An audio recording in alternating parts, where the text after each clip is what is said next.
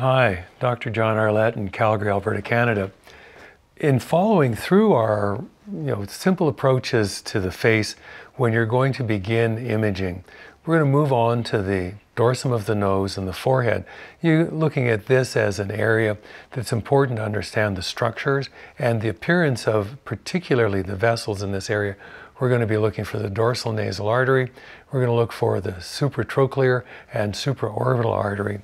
And we're going to take a look at the thinness of the tissue on the forehead as well as the dorsum of the nose for those who inject in that area. So we want to fill that little defect up in order to be able to see well.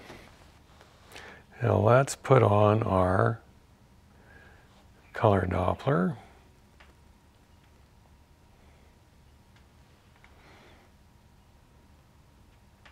Here we are in the dorsum of the nose. We see some vascular structure. We have the dorsal nasal artery pounding below us. It's located about, well, let's just measure. We can do that.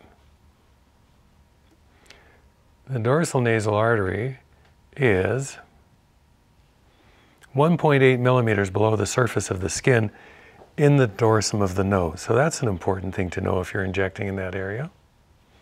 And the dorsal nasal artery, it can be singular or it can be bilateral. We found it on the one side, and there's the other side. Now, when we're looking at these Doppler images, blue and red simply detecting the flow of vessels or not whether it's a vein or an artery. If we're looking at vascular flow, if it's blue, actually the vessel's flowing away from us. If it's red, it's coming towards us. So there we have the dorsal nasal artery. We'll see how, and this should actually disappear into the bone, and because of its origin from the ophthalmic artery, you can see how really bounding that vessel is. And that goes back into the tissue. It'll go deep and then disappear inside the orbit.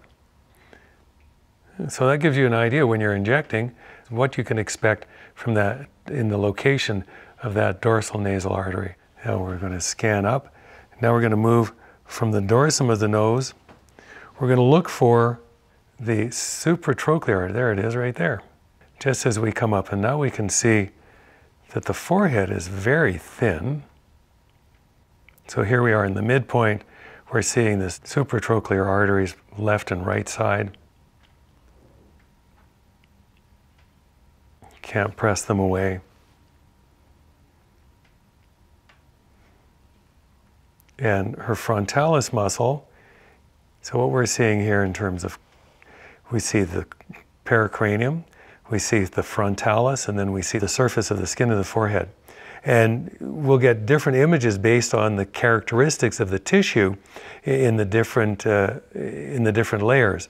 So that we'll get more return because of from bone than we will from muscle or from fat. So these will have different appearances when we're looking at that degree of echogenicity. And so here I've moved over a little bit. And there we have, we're just following the supraorbital artery. Superiorly, you can see the supratrochlear artery medially. You can follow these vessels quite nicely. And if we look here on this, we'll see how the pericranium is reflecting bright white. We want to keep our device focused vertically to that. So it's a very incompressible tissue. So it sends lots of sound waves back.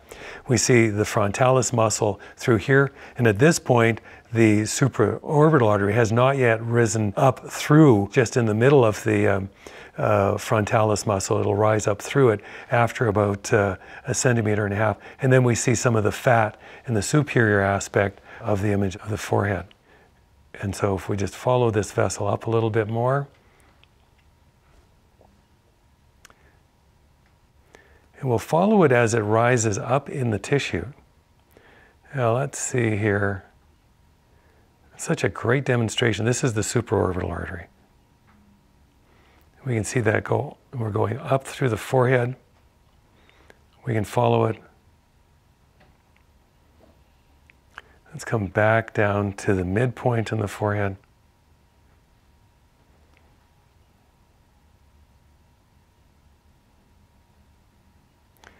So we can see this central vessel is a vein because when I press on it, it goes away.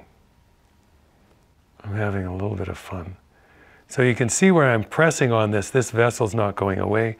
So here we are with the supraorbital artery following it up high in the forehead. Great example of looking for vessels